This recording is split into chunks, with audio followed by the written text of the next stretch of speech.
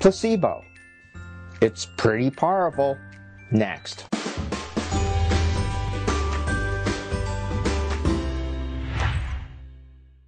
Increasing placebo responses in the United States.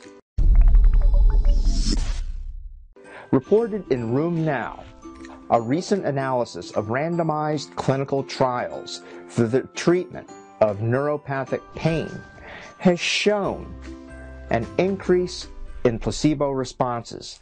Published data from randomized clinical trials done between 1990 and 2013 found that placebo responses have increased considerably, but drug responses have remained stable, thus leading to diminished treatment advantage for the active drug.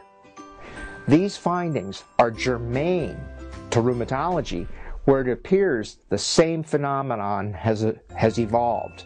In recent years, it has become harder to prove clinical efficacy and X-ray benefit, largely because of an unexpectedly high placebo response. The data is fairly clear. The only real question is, what is causing this trend?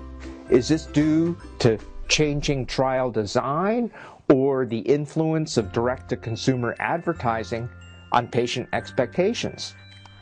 Lastly, such trends underscore the problems inherent in randomized clinical trial comparisons over time. My comment: placebo response can soar to as high as 60% in arthritis trials. That's a pretty darned effective medicine. Thanks for watching.